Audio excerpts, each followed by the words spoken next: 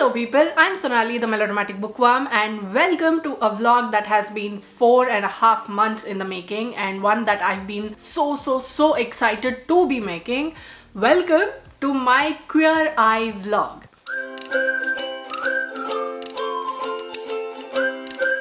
So a couple of days ago on the 24th of January, season 8 of Queer Eye dropped and I haven't stopped laughing and crying and screaming and cackling ever since. Queer Eye is one of my most favorite shows of all time, and I don't say that lightly. I became obsessed with it last year and it has inspired me so much ever since I started watching it. I can't even begin to explain to you. My obsession was or is so stark that when I realized that all the cast members had written or were writing books, I decided on the spot that I had to make a video for it. So as a logical consequence, here's a reading vlog in which I read and talk about these books and gush over some of them. So without any further ado, let's dive right into this video, and I really hope that you will read these books, and if you actually do pick up these books and read them, I hope that you like them at least as much as I did. I am here today with a vlog that I'm so excited to do, but before I get on with more gushing, let me just welcome you to the Queer Eye vlog. I have been obsessed with Queer Eye. I started watching it in July, I think, and I finished like all 7 seasons plus Queer Eye in Japan in a month, and that's a record for me because I just do not get through TV shows that quickly. You ask me to read 10 books in a month, sure. If you ask me to watch a show, each season having like 7 to 10 episodes, then that's going to be a problem because I just don't get that invested. But this was so freaking addictive. I used to watch it during lunch, I used to watch it late night, and it was just so wholesome, this show. For those of you who don't know, Queer Eye More Than a Makeover is a reboot of a show that aired, I think, in the early 2000s. It was called Queer Eye for the Straight Guy at that time. Queer Eye More Than a Makeover has 5 queer people, each having expertise in a different facet of life, and they help make people's lives better. I cried like a baby when I watched these episodes. I'm like, this is wholesome, why am I crying? So when I got this idea, I was like, there's no resistance at all. I was like, immediately the idea came and I was like, yes. Queer Eye has 5 people. First is Antoni, who is the food and wine expert. Then is Bobby Burke, who is the interior design expert. And then is Jonathan Van Ness, who is the grooming expert. Dan France, who is the fashion expert. And then there's Karamo Brown, who is the culture expert. And all of these people come together to make their heroes' lives better in not just physically but also mentally, emotionally, culturally, and it is just one of the best things I've ever watched. I am obsessed. You should see how I spoke about it when I was watching it. I was like, give me all the episodes. I could watch 3-4 episodes in a day and not tire of it. The best thing to ever happen on Netflix. So obviously, as a consequence, I decided to read all of the books that were written by the Queer Eye cast. And I've already gotten through 2 of them, which I will speak about now. And then in subsequent clips, you will see as I finish reading each book. Okay, so let me go through all the books that these people have written. First is Antoni Porowski, who is the food and wine expert, and he has 2 books out. One is Antoni in the Kitchen, which came out in 2019, and the second is Antoni Let's Do Dinner, which came out in 2021. I didn't find the second book, but this is one I have right here. I got it from the library and I'm so excited because he has some of the most interesting tips, easy kitchen hacks, and I'm so looking forward to reading this book. And then is Bobby Burke, whose book Right at Home is releasing this year. It's supposed to release on the 12th of September in the US, but since Australia has such a gap between when it releases and when it actually releases here, I'm just hoping. Next is Jonathan Van Ness. They have 3 books out, I think. First was Over the Top, A Raw Journey to Self-Love. It is a non-fiction memoir of sorts, or it's an autobiographical account. This children's book, I think this is, what I think it is. It's called Peanut Goes for the Gold. These are the two books that I have. I have also read their later book, which is called Love That Story, Observations from a Gorgeously Queer Life, and that is one of the best things I've read. It was released in 2022, and in that book, which is a series of essays, Jonathan talks about different things, not just their life, but they talk about politics, they talk about how queer culture is in their hometown. And then Karamo Brown, he has 3 books out. One I got a Kindle edition very recently. Karamo, My Story of Embracing Purpose, Healing and Hope, which was published in 2019. It is about 300-350 pages long, and it is obviously autobiographical. Then there is I Am Perfectly Designed, which is again a children's book with Jason Rachel Brown and illustrated by Anusha Syed. I think Jason is his son. The one that I cannot find anywhere is I Am Okay to Feel, which was released in 2022. This was released in 2019. And last but not the least is Stan France, and his book is called Naturally Tan. This was released in 2019, and he talks about his experiences growing up gay. And he's from a South Asian family. He's Pakistani but settled in South Yorkshire, and he talks about his experiences. I haven't obviously started reading these books, but I am super excited for them. Oh, but I forgot to tell you that there's also a book by the whole cast, which is called Queer Eye, Love Yourself, Love Your Life. And in this book there are different sections. All the cast talks about their life, their, you know, the salient points of their lives. They have different tips and tricks. For example, Bobby has those for interior design. Karamo talks about how to make your life better in quality. Then Antoni has food and wine tips. Jonathan has grooming tips. Stan has fashion tips. And this was great. I will talk more about it in a minute. So welcome to a very Queer Eye vlog, in which I will be reading and talking to you about all the books written by the cast of Queer Eye. I can't hold this up because so many of these are hardcovers and they are heavy.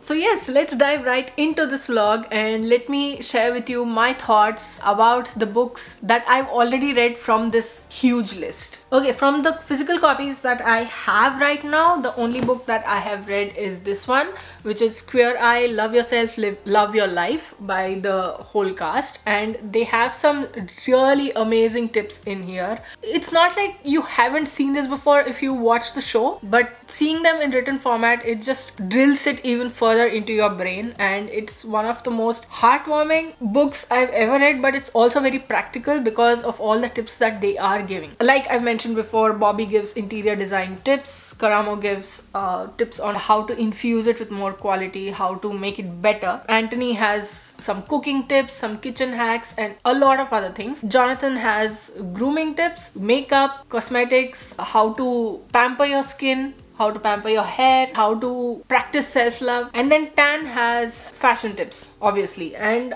I loved all of them, all of the tips that they've given in here. Of course, all of them don't apply to me, and as they say, choose what makes you feel good. I just feel like these are some tips that I am going to try in my life as well. Some of these tips at least, whichever suit me. Reading this was great because it's not just like, do this, you do this. They are very kind and compassionate when they do it. They are kind, compassionate, funny, hilarious, if you will. And I love this book. I know I'm going to get a copy of this for my own collection one day because I would love to revisit what they are saying in this book. Oh, I love this cast, man. I love this show so much. And the first book that I read from this lot was Love That Story by Jonathan Van Ness, which I've already spoken about. So yeah, this is the start of this very exciting vlog for me, at least. So yeah, I'll be starting a couple of these books, of course not this one because I've already read it. I'll be starting a couple of these, and I will see you in a new clip once I finish reading any of those books and I have a few updates for you. Hi there, today is the 19th of September and quite a few days ago I finished reading 2 more books for this vlog. So the first one is I Am Perfectly Designed by Karamo Brown, and this is a very short book. You can finish it in like 10 minutes flat, and it is a picture book about the relationship between a father and his son. Obviously the father-son duo in this book are Karamo and his son Jason, and it's just so beautiful to see because he instills the amount of self-respect, self-esteem, self-love into his son by telling him that he is perfectly designed and teaching him how to cope with situations that arise in his life. The relationship between them, it's just so pure, so beautiful to see. It just made me so nostalgic for my own parents. I enjoyed this book to no end. It made me emotional. A picture book made me emotional. And I'm just a little annoyed that these books are not available in India at reasonable prices. Neither in India nor in Australia. And I'm like, this is the kind of stuff you need to market more. You need people to read more. I actually finished this second, but I wanted to talk about it first for whatever reason. The first book in this set of 2 books that I finished, I don't even know. I don't even think I make any sense anymore. Okay. And that book is Peanut Goes for the Gold by Jonathan Van Ness. And in this book, Peanut does things their own way, and they have their own style, they have their own charisma, and they have a friend circle, they have a family that is so supportive of what they are doing, and the way they just keep going, and the way they have that self-confidence, they have that trust, that drive, and to just keep practicing, because that is how you become good at something. And still to know that I'm doing my best, I'm giving my best, and to have that circle around you to cheer, applaud you for doing whatever it is you're doing. It was great. It's a great motivational book. Another picture book this is, which you can finish it in like 5 minutes. Of course, as adults, we might not find these books to be as impactful as some of the prose books that we read, but now and again pick up a book like this. You see how Peanut is going through their day, how they are going through their routines, and it is sure to fill you with joy. So yeah, these are the 2 books I finished since that day long ago when I started this vlog. So yeah, I'll see you when I have a new update to give. Hi there, today is the 12th of October, and a couple of days ago I finished reading the next book for this vlog, which is Naturally Tan by Tan France. And this is such a funny but deep memoir. In this, Tan France goes through his lifetime, how he was brought up, what were his experiences, and how he knew about himself, how he found himself in his relationship with his husband Rob France, his whole coming up in the industry, the way he became a stylist. And it's not just details of this and this that he did, also what he experienced: racism, homophobia, how being from a South Asian family, and he was brought up in South Yorkshire, I think, how he grew up and how it all factored in. That's what he's talking about here. There's this interview where the Queer Eye cast did with the YouTube channel called Spectrum. There was this game in which they had to choose a Queer Eye member who tells it like it is, and everybody unanimously chose Tan. And in that he says, I'm just British, and that is exactly what he shows in this book as well. He has that British humor, but he also has that openness. He defines that. He tells it like it is. Like, I'm not going to listen to you talk down to me, etc, etc, etc. But he also talks about how it affected him, how it still affects him. All of the books that I read written by these people, it just makes me so happy. While I'm affected by what they're saying, I get annoyed at everybody who has treated these people badly. I just want to go and shake them till their teeth rattle. But I also laugh at how they put these things. They let us into their worlds and their definitions of relationships, the definitions of love, what it means to be in love, of friendships, and what it means to have social relationships, and how their journey was. Especially in this book, Tan talks about how his journey was and how he went from being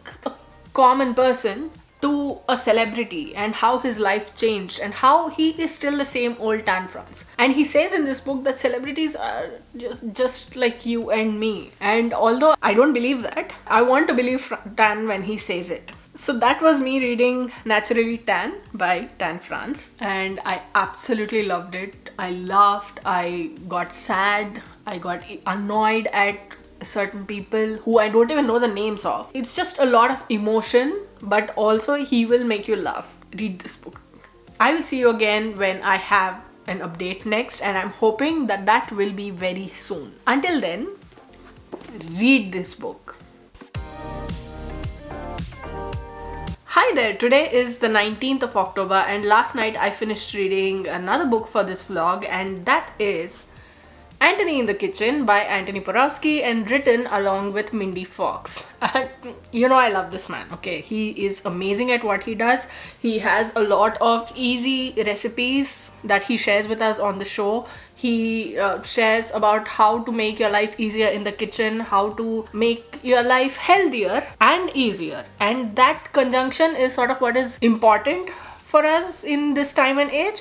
And I love him for that. But in this book, there are so many recipes that I feel like it was just too roundabout. I didn't connect with them even if they were just vegetarian. The non-vegetarian recipes, which make up about half this book, I skipped right over them because we don't eat non-vegetarian.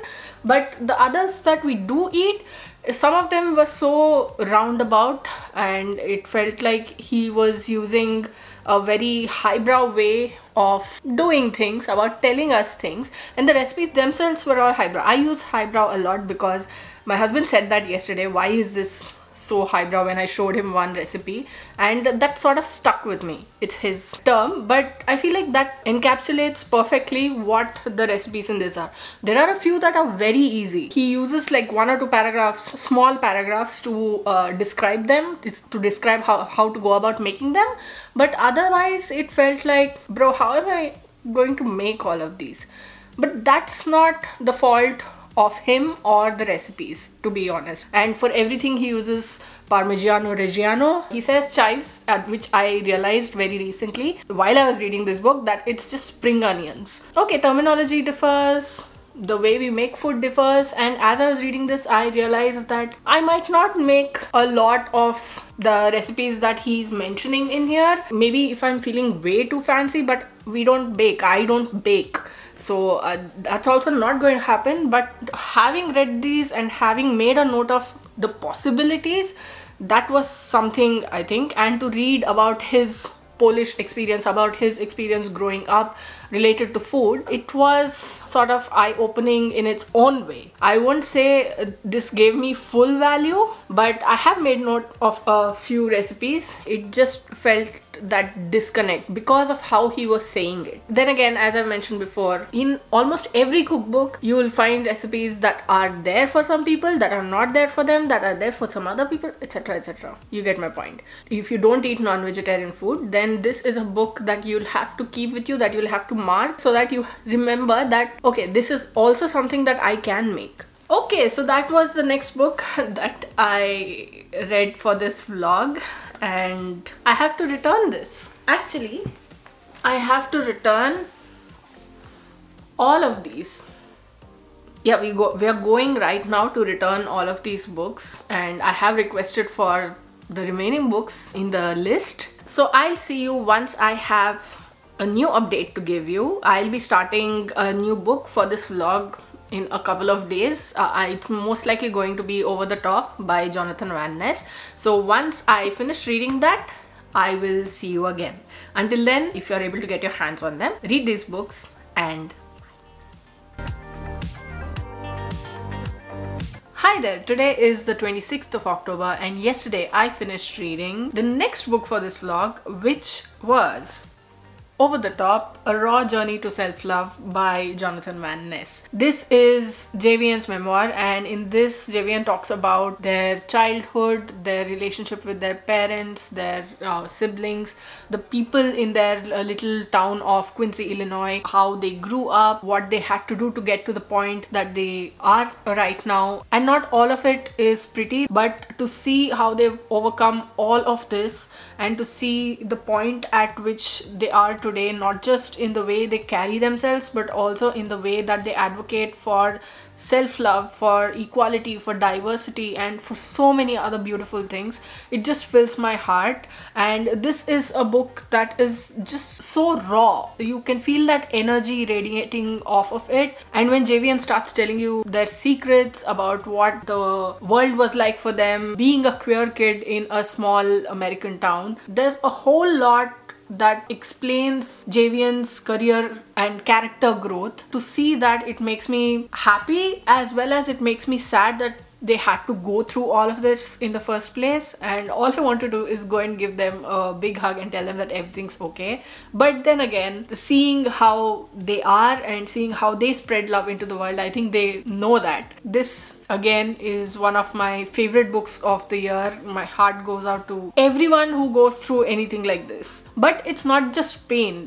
The way JVN has handled telling their story in this book, there's a lot of humor, but there's a lot of strength, there's a lot of gravity, but there's also a bit of lightness. I don't know how all of these elements work together, but JVN has done it. They have put across this message in such a beautiful manner, and they say somewhere that I hope that some queer kids will read this book and find some courage, some hope in their story. And I think that a lot of people will find whatever they were intending to. Like, they will feel that they are not alone. I don't have words to say, except that JVN is one of my favorite people in the whole world. And I'm so glad I got to read about their story and that they allowed the world a glimpse into their inner workings. So I have 4 more books remaining for this vlog, and I have requested 3 from the library, and a 4th one I have on my Kindle. So I will see you once I finish reading the next book for this vlog. Until then,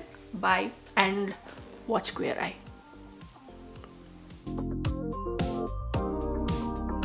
Hi there, today is the 8th of November, and a couple of days ago I finished reading the next book for this vlog, which is the Kindle ebook that I had, and that book is Karamo, My Story of Embracing Purpose, Healing and Hope by Karamo Brown, the culture expert.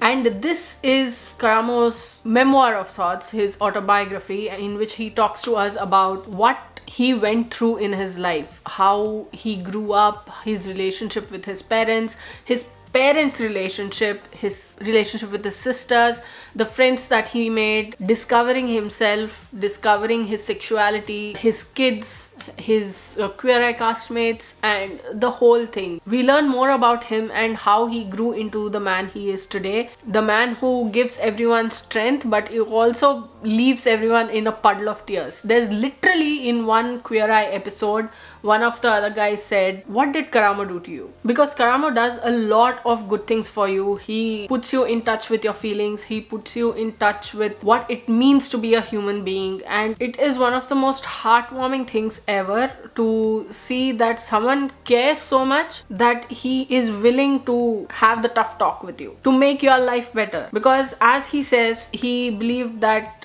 change should not just happen on the exterior, it should happen on the interior as well. And that is when things will change on the whole in a well-rounded manner. And to see all of this, how his change transpired, how that particular change has led him to being a person who wants good change for other people as well, for them to see the good in them, to see the value in them, and how this very thing led him to be a social worker and then go on to reality TV, and then go on to do so many things before finally coming on Queer Eye. And that's where I know him from. But to see his backlist, it's just impressive, and I enjoyed reading this book a lot, although at sometimes it felt a little too preachy. Like, I don't want every page to be some motivational quote, but it's Karamo Brown, and I'm like, yes, I know what you're saying, I will take that, I will keep it in my brain and I will make sure it takes effect.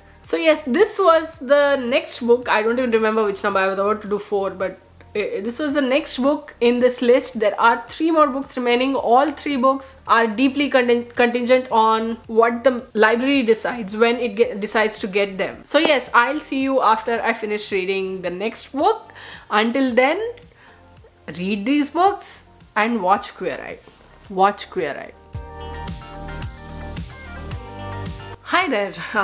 Today is the 7th of December and it's been like way too long since I last filmed a clip for this video, but I think I've been processing a bombshell that was dropped a few days ago, a couple of weeks ago in fact, and I'm like, why, this can't be. And it made me so sad to see that Bobby Burke is leaving Queer Eye at the end of season 8. Season 8 is coming in January and he won't be part of this Queer Eye team after that. And it just breaks my heart. I wanted to film this long ago, but somehow I couldn't muster the courage to do that. But whatever it is, I just hope that things pan out well for him, and I'm sure they will. Okay, that news apart, the library has been coming through and I got this book by, very fittingly, Bobby right at home. It's his latest book and I am so excited to have it in my hands. Even this next book, Antoni, Let's Do Dinner, I think it's called, that is also available, and it became available today, when it was only yesterday that I went and got this. The point is, I'm super excited to start reading this book because I'm sure that he'll have a lot of tips. I'm crap at decorating, okay? So to see what tips he has, because I love the work that he does on Queer Eye. He has the most wonderful of aesthetic senses. The way he brings together homes, it's just mind-blowing.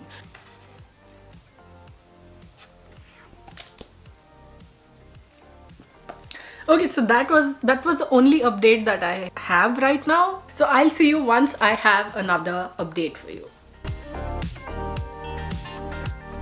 Hi there, today is the 22nd of December and a few days ago I finished reading one of the last books for this vlog, which is called I Am Okay to Feel by Karamo Brown and his son Jason Rachel Brown. This is a sweet, simple picture book in which we follow Karamo and Jason as they're walking around while a storm brews in the background. And they get caught up in it and Jason gets scared and turns to Karamo for reassurance. Karamo then puts Jason in touch with his feelings, telling him that it's okay to feel and to also question his feelings so that he can put them in the right place. This picture book is an example of how to deal with children and the panic that they feel. Like, instead of snapping and shutting them down, parents need to be patient as they work with their children to help them through their emotions. The goal is to work with their emotions, to feel them fully and not to work against them. It's a sweet, concise book with exercises towards the end that the child can do along with the parents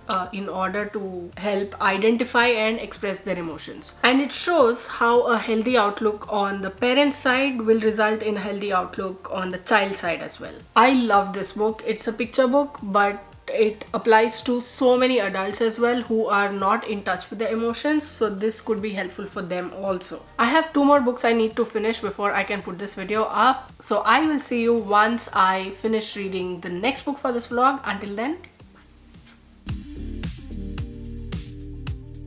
hello, today is the 18th of January and yesterday I finished reading the penultimate book for this vlog, which was Right at Home by Bobby Burke, who is the interior design expert on Queer Eye. And now I'm a little sad because this is Bobby's first book and season 8 of Queer Eye is going to be his last.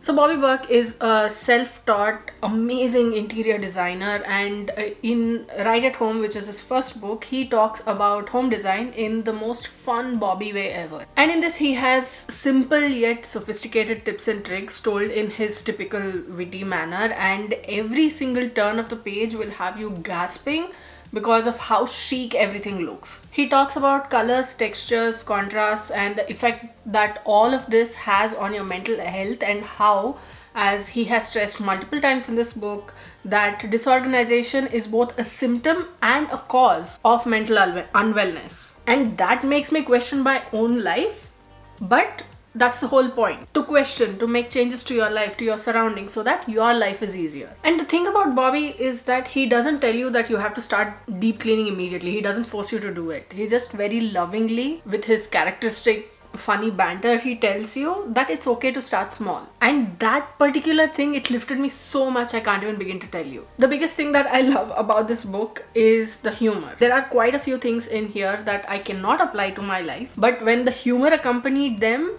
I lost it. Towards the end, he said plants are snowflakes, and the way I snorted with laughter, reread it, roared with laughter again, reread it again, and then the cycle went on, and that cycle remains unparalleled. So basically, if you're looking for home design inspiration, then this is one book that you should definitely pick up. And my last book for this vlog is going to be Antoni, Let's Do Dinner by Antoni Porowski, who is the food expert on Queer Eye. And if his first book is anything to go by, then I think there's going to be a lot of skipping the non-vegetarian recipes.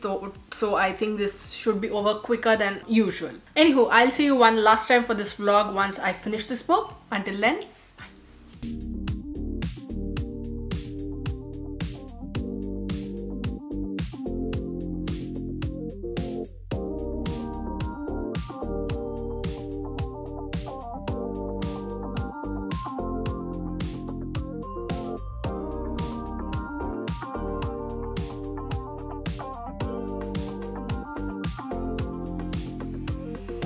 so today is the 26th of January, and a couple of days ago, as I mentioned at the beginning of this video, season 8 dropped, and I have finished watching it just this afternoon, and now I don't know what to do with my life. That was Bobby's last season, and there are no more Queer Eye episodes in which this Fab Five is going to be there, and I don't know what to do.